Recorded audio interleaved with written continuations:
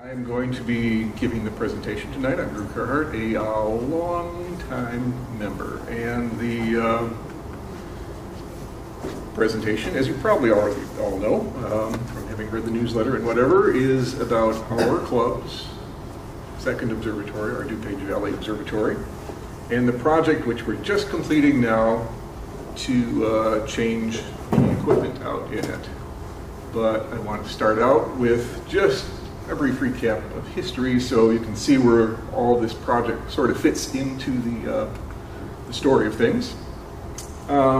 Here's our little history. Started out in the early 1970s. We built the first Riley Observatory, a little cylindrical building. If you skip forward 18 years, I think, into the 1990s, we rebuilt the Riley Observatory as a larger building with better equipped. If you skip forward again to the early 2000s, we built the DuPage Valley Observatory in a new spot and then moved the Riley Observatory to join it. So they are, the two buildings together make our Astronomy Education Center. The picture down at the bottom there, it was the dedication of the new facility there. So it doesn't feature the deck and light blocking fence that are in there now, which came more recently. So talking about the DuPage Valley Observatory in itself, why did we build a second observatory when we already had the first one? Well, it was interest amongst the members. There's always been interest since the early 1970s and up to today in astrophotography. And so there was a lot of discussion of putting in a second telescope that was geared to doing astrophotography when our first telescope, the main one in the Riley Observatory, never has been. That's always been designed and installed to be a visual telescope. So again, there had been a lot of talk about this. We decided to go ahead and the circumstances were right to build the second building, but then while we were completing it, we really started to look more into the details of doing astrophotography at the time, and what really became clear was that it sounded like a neat idea, but that when we started really asking for commitments from members to use a nicely equipped digital astrophotography setup that the club owned, there really wasn't very much interest in it.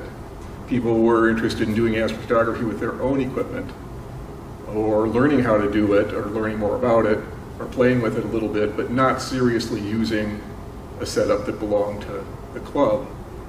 So there was more reconsideration about how we were going to outfit the DuPage Valley Observatory, and the idea changed from doing astrophotography where you're taking digital pictures and bringing them home and processing them and coming out with nice magazine quality stills and stuff, to doing live video astronomy. And the rationale for that was really pretty simple, in that over the years we had lost the sky.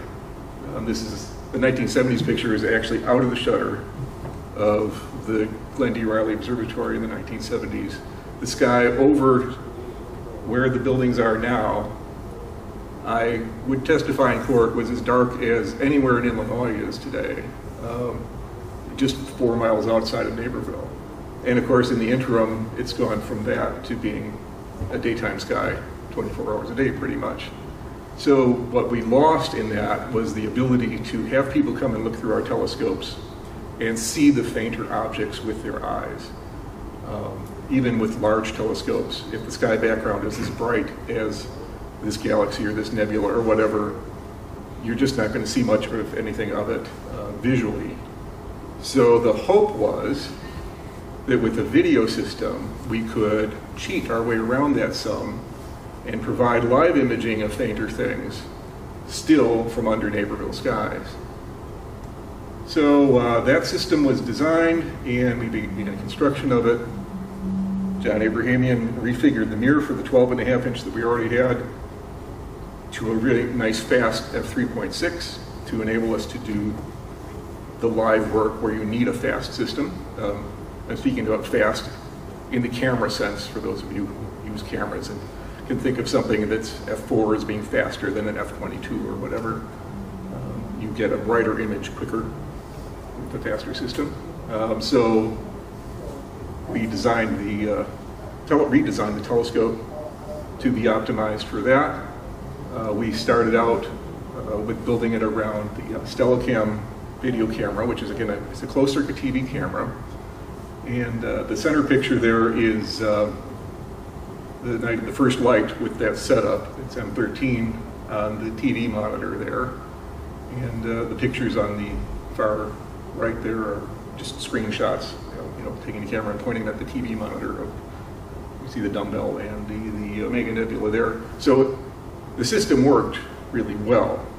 We took that perpetually, back at this time in the early 2000s, perpetually muddy yellow sky, and we could make it artificially black on the TV monitors and take the little bit of light, extra light left from the objects and really magnify it out. So we could provide a dark sky view of things live to people on the TV monitors. So that system worked pretty well.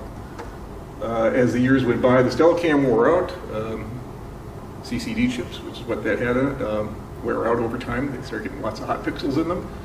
We switched to a color camera and got similar results, but this time in color for the nebulas and things.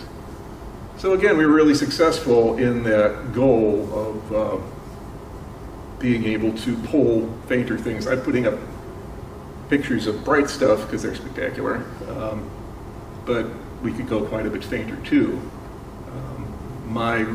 I did a lot of playing with this in the first years of it, and I had the Stellacam down to below 17th magnitude in galaxies, which is pretty good under a 3rd magnitude sky. So, and again, not by taking multiple or long exposures or computer processing, but just on a TV monitor live in real time. So it worked pretty well, but there were two pretty major issues with the CCTV system that kind of plagued us throughout time. First off, this camera sits at prime focus in the telescope, so there's no other lenses, there's no intermediate lenses, there's no eyepieces or anything that are changeable. The camera is right at prime focus, so you only have one magnification, and for the setup we had, that magnification was something comparable to about 200 power in a telescope that you're looking through with an eyepiece. So that makes it really hard to find things. People always had trouble finding things because you don't have to be off by very far to have it out of the view of a 200 power eyepiece. I don't know who here goes out and tries to find things that starts out with their 200 power eyepiece to locate objects. Not too many people do. So that was always a perennial problem. And then the other problem was, and continues to be, that the CCTV stuff is going away. There's not much equipment out there because digital is so much more predominant, is more effective. So there's not much of a future in it. So the answer ended up being to switch from a TV system to a digital imaging system. And that's what this project we've been doing for the past year or so has been, was this total change in technology from TV camera to digital camera, which of course means computer. So it's adding a lot more to the system. So what we have gone with, the main camera now for the imaging is this ZWO 2600 MC Pro. Did I get that right? Yeah. I did. It's a nice camera. It's got a huge chip in it. I just got one. It's got really no low noise and a high sensitivity. It's fairly prime for doing live imaging, or electronically assisted astronomy, as some people call it. To talk about the chip size, this diagram shows just a scale idea. The black circle being the size of the nose piece for 1 1/4 inch, fitting for a camera to fit in your focuser. The chip from the Stellacam was the size of the little tan rectangle inside. So that's how much of the field of view of the telescope we were capturing. The green rectangle is the maximum thing you could fit into that 1.25" thing, and it also happens to be the exact same size as this chip in this camera.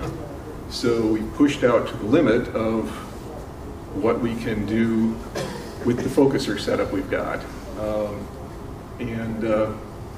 It makes a big difference. I'll get into that in a little bit. I'll get into it right here. So again, here we are, M13, filling the screen with the Stellacam, with our video camera set up. If we look at what we get now, this was first light a month or so ago with the new camera in place. You can see there's a lot more sky around M13 there.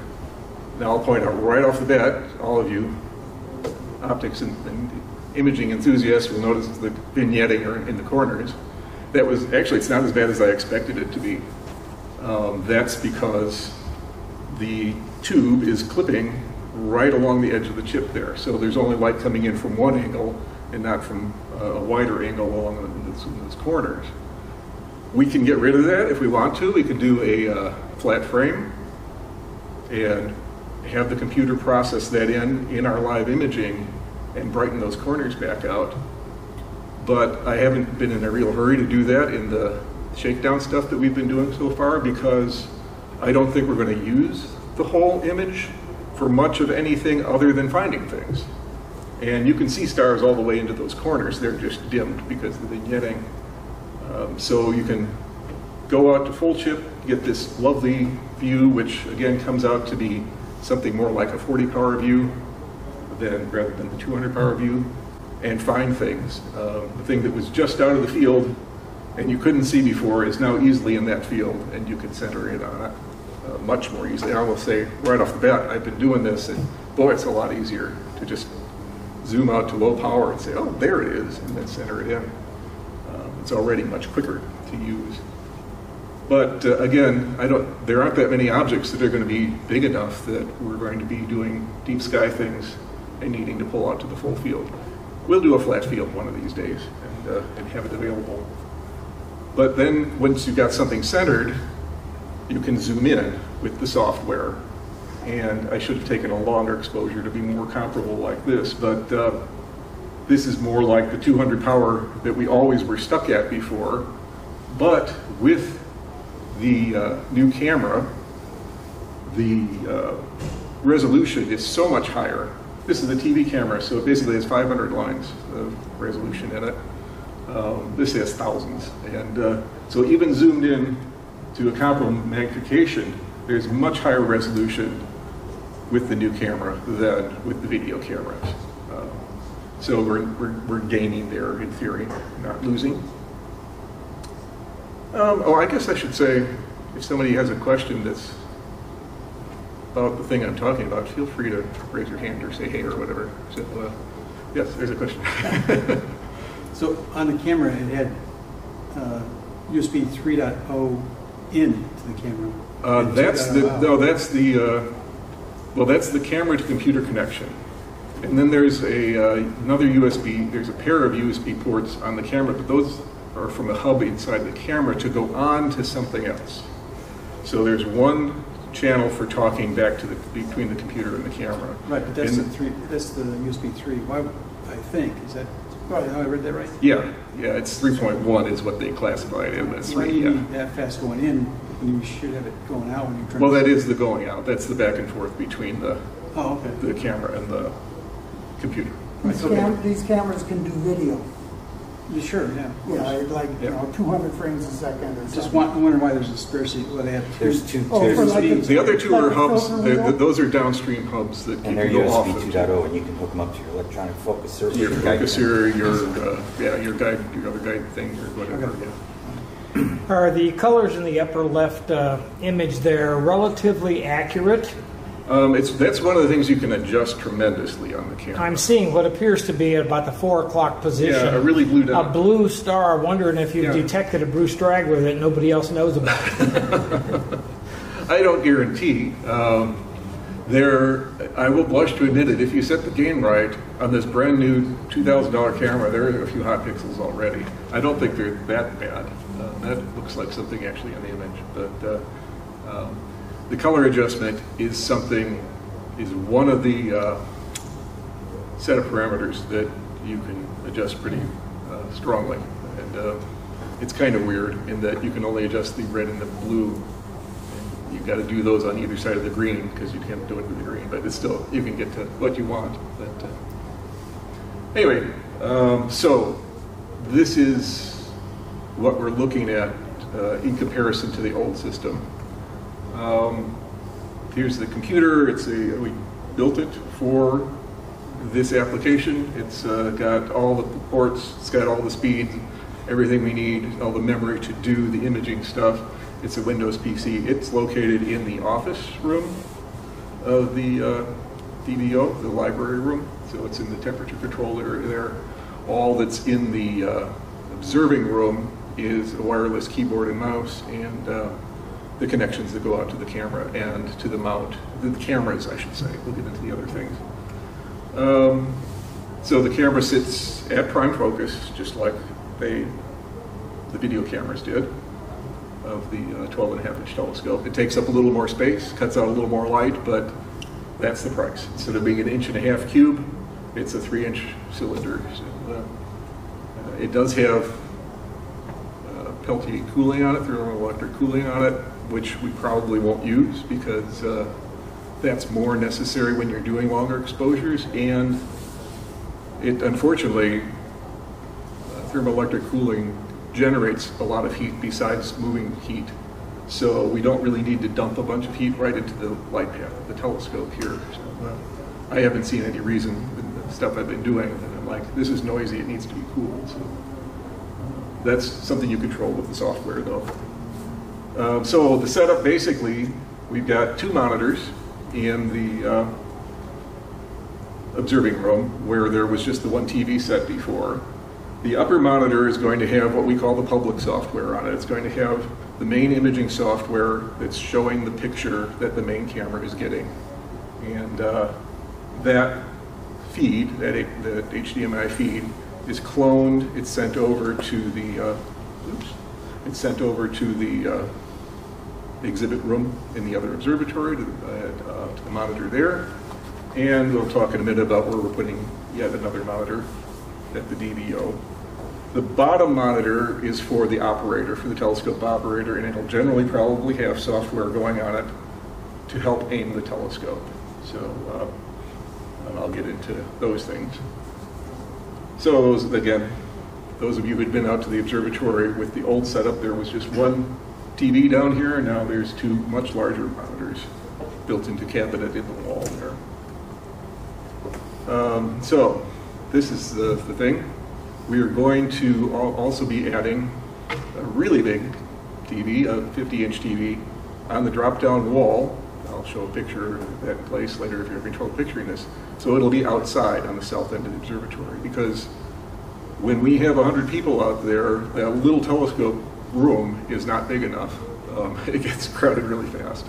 It's greatly improved that we put an exterior door in it when we resited the building a year or 2 ago, but it still isn't big enough. So we're adding an outdoor monitor that will feature, again, the main imaging software. On the telescope also there's the Finder camera, which was put in as a video camera a number of years ago. We've replaced the video camera in it with another digital camera. It's this black and white, or monochrome, better way of saying it, ZWO. This actually has a much smaller chip in it. It's really fairly similar to the size of the video cameras because the scale that we were getting before is actually quite good. This camera, I'll show you images of it in a few minutes, but this camera with the lens that it's on, the 70mm lens it's on, gives us a field of view about 5 degrees, which is similar to what many people would have in their finder scope. So you're seeing a wider area of sky to help you aim the main telescope. Software. We are doing all of our initial work now with 2 different packages of software. We're using SharpCap, which anybody who does imaging, digital imaging, is probably familiar with, for the main camera. One of the reasons we went this direction, first off, the base version of it is free, which is nice, but it features controls for doing what they in England call the electronically assisted astronomy. It's just live viewing from my point of view. And so it mimics what we were doing with the TV cameras, basically.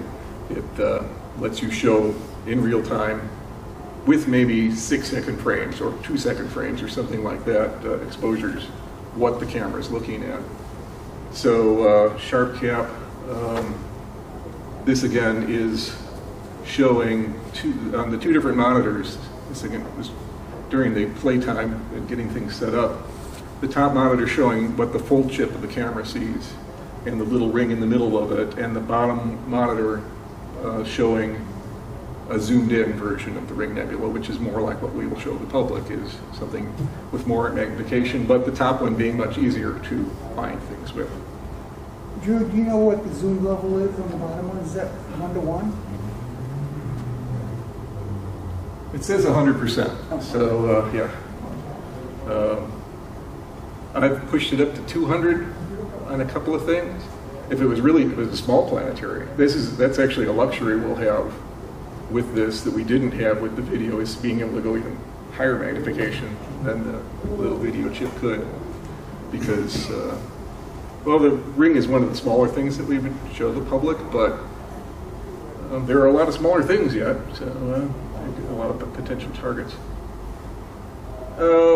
So yeah, this is the software. Again, it's fairly complex. This is the peril of going digital, is you don't just have a camera and a telescope and a monitor, you have software. But there are a lot of controls for adjusting the camera performance and the screen output. You can see the histogram now at the bottom. You can slide the ends of the histogram in and out. The color balance is in here.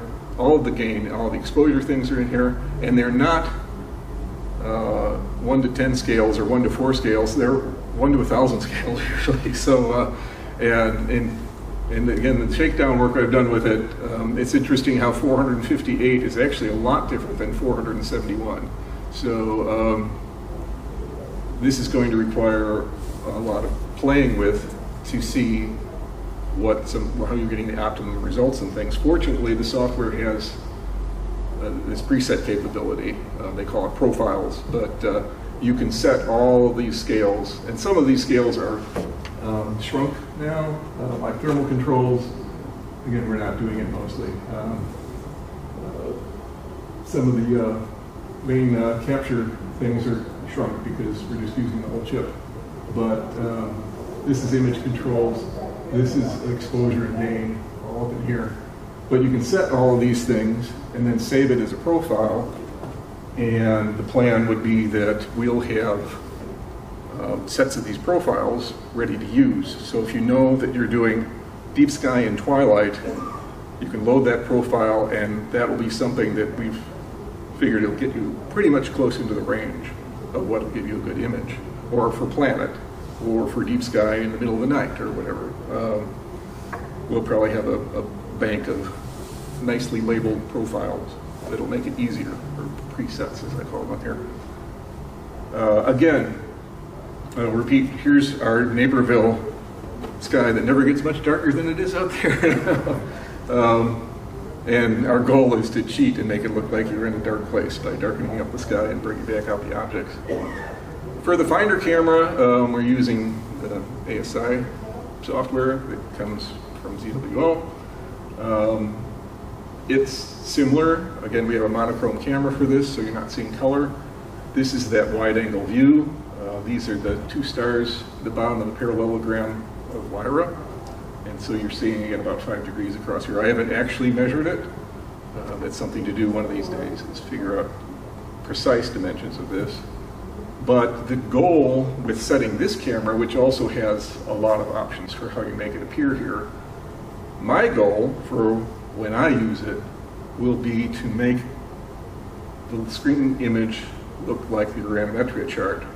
If the stars show up on here, I want them to show up on here. If they don't show up on there, I don't really want to see them here, because I look at the chart and look at this and say, where's the thing I want to look at? In other words, if you zoom in a little bit, this star, you can see the 3 over it and the fainter ones in here, and here's the 3 over it and the fainter ones in there. And so this makes it really easy to, our old video camera was like this, and the way it's mounted on the telescope, this is always correct north, south, east, west.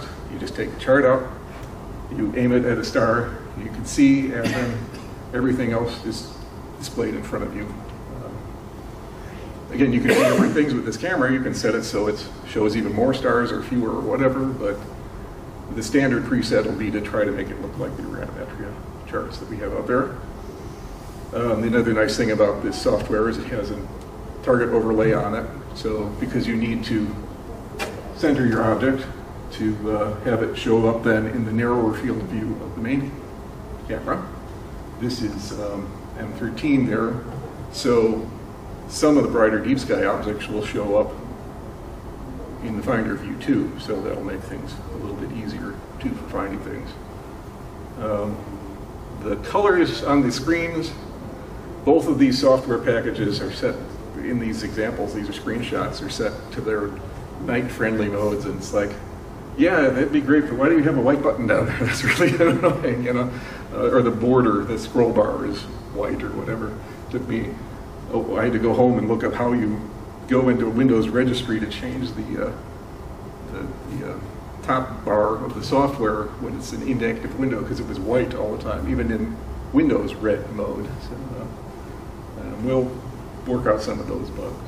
But, again, going back to what we're trying to accomplish here is pull things out of Naperville sky and being able to put them on the screen. Now, we could still show people the ring nebula in the 16-inch in the Valley Observatory for sure, but there's a lot of fainter things, especially when you get, there's not many galaxies you can see at all, you know, visually out there to any notable extent. You can see the nucleus of the Andromeda galaxy, but you know, not too much else. But again, the goal of this observatory is to, when people are out there visiting, to say, yes, this telescope here is taking that image right now, it's on the wall. And I will say, I'm sure I've told a lot of you this before, but when we first put in the video gear in the original setup, I really didn't know how people would respond to it, but I found that they really do connect with the idea that this telescope that they're standing next to is taking this picture, because any of us could pull out our phone and look up the Hubble Space Telescope photo of the Ring Nebula and put it on the screen, and it would be more spectacular than that. And I thought, well, if it's on the screen, do they just think they did it the same way? But it really seems that people connect with this being live and right now and from right here. So that has been a good outcome. Let's see, where else did I get into? So next steps. We are aiming at, we've got the encoders on the telescope mount talking directly to the PC. And the goal being that we're going to have software like Stellarium or Card2CL, which is already on the computer out there, that you can pull up, do a couple of alignment steps, and then have it know where the telescope is pointed. So you would be able to pull up one of these planetarium packages, search for an object, have it show where it is, and then you'd have the crosshair for where the telescope is pointing, and you'd be able to use it. It's still a push-to telescope, but you'd be able to use it to help aim the telescope at an object. So this is in process. We're partway along. It's just a matter of getting the settings for ASCOM and things correctly to have the one end talk to the other end. But other people are doing it, so we'll figure it out too. Again, that would be something you'd put up in this illustration. I've got the finder cam view on the bottom screen, but you might flip that window to being Stellarium instead and show you where you are in the sky, which is handy too, considering it's hard to look up and see the sky at all out there some nights. So the outdoor monitor, again, the south wall building drops down. I hope most of you have been out there. We are going to add a 50-inch monitor out there that'll mirror that main output of the public view of things. Again, for when the room gets too crowded for people inside, people outside will be able to see that. It's facing to the south. We don't normally set up telescopes over by the porta potty anyway, but so anybody to the east or north of the building won't see the light from that, but it'll increase the viewing area. We are working toward improving ease of focus on the telescope in a couple of ways. Those of you familiar with bottom-off masks, this is one with that telescope. It's a fairly effective way of focusing when you're doing imaging. It's hard to focus well in a live video view of things because brighter things tend to look fuzzier anyway. They tend to bloom out somewhat. The bottom-off mask creates the diffraction spikes. You see there's 3 diffraction spikes. The outer 2 form a wedge at whatever that degrees is, it's 18 degrees or something, I can't remember. The center one actually moves as you go in and out of focus. You might notice that it's not quite perfectly centered between the 2 outer ones. It's slightly off to this one's left. That means the telescope isn't in perfect focus.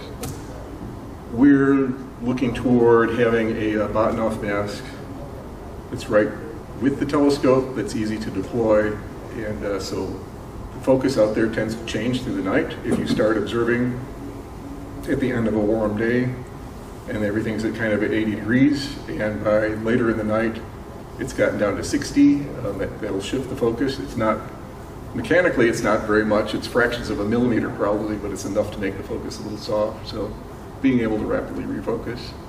We're also looking at, in addition to having the coarse focus where the camera attaches to the telescope, putting a fine focus in by moving the primary mirror forward and back a small amount, which would be faster to do and could be done probably motorized as well. That'll end up being. So that'll make things quicker, and especially when you're doing group events, you like things to be quicker. We'll have definitely improved streaming capabilities. We're doing streaming from out there starting back in 2020 when we were locked down, but our streaming consisted of pointing a camera at the TV monitor and or at a computer monitor, and that's not a very good way of capturing and sharing images. So now our images will be inside a computer, and we'll be able to stream directly from there. So we should have good capabilities for doing that, rather than the rather crude pointing a camera at the TV set thing. Getting along here. Oh, and then there's this. Both of those sets of software, both on the Finder camera and certainly on the main camera, that software is all built for doing imaging with. So if members want to, or the club decides it needs to for some reason or another, we'll be able to capture images. We'll be able to capture video. We'll be able to capture just about anything you want that the cameras and the software are capable of doing. So if people are interested in doing the series of exposures that you want to then take home and process, that capability will be there. And yeah, so that's kind of my run-through of what's there. This is the goal, again, I mean, the DVO, I think, has proved its worth.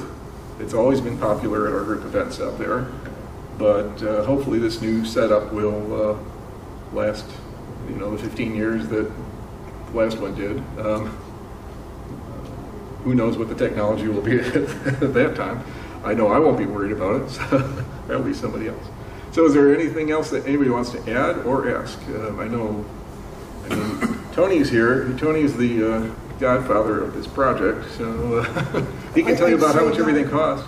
The only thing I'd add is, what you said about possibly in the future doing your own astrophotography there. But one of the things we are looking at is once we get everything straightened out, just like the GDRO, and we could use more people there, is to have people come out and get trained on that, learn how to use it, and then volunteer to work nights when we have people out there. And once you are a key holder, there's a thing, I think it's up on the web, where you can assign yourself a night and go out on your own, just let Springbrook know you're coming out and work with it.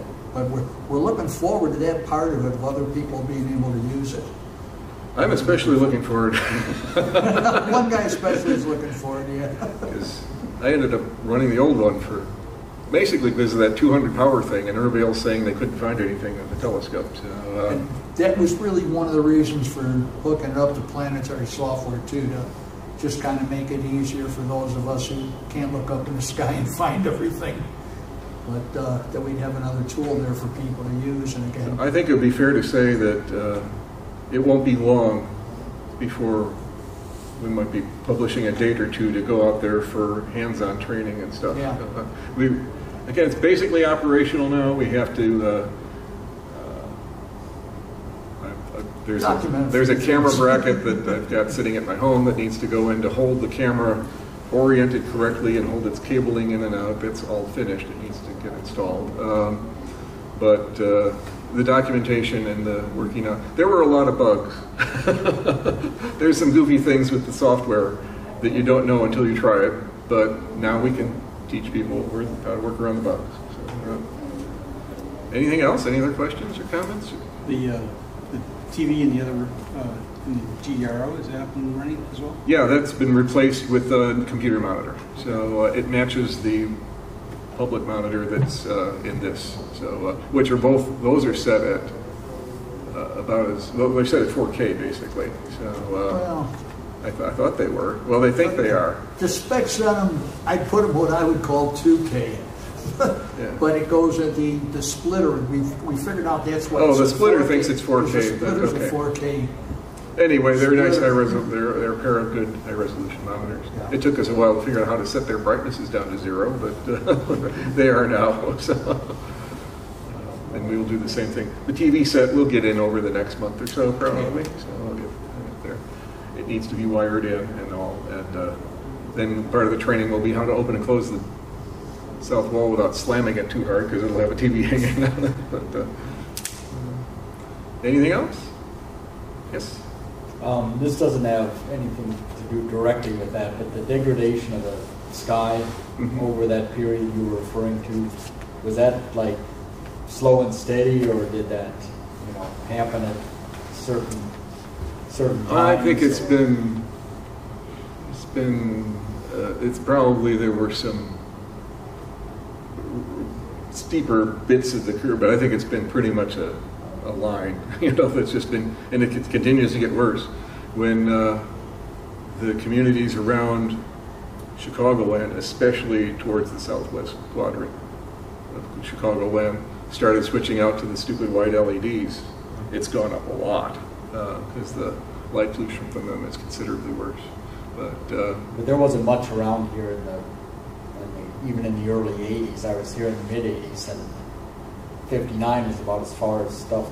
Yeah, but this is like, I mean, in the early 70s we used to complain about Chicago because the sky glow dome of Chicago went up 25, 30 degrees into the sky. It was mercury vapor blue, and then it was just dark the rest of the way up. You didn't see Naperville unless there was a game at the high school football stadium and they turned on the lights, and then there would be this little peak of light that came out of Naperville. That was the 70s. I mean, it's, and then that Chicago, that little dome that we complained about just came up and swept over like a tidal wave, and it's been there ever since.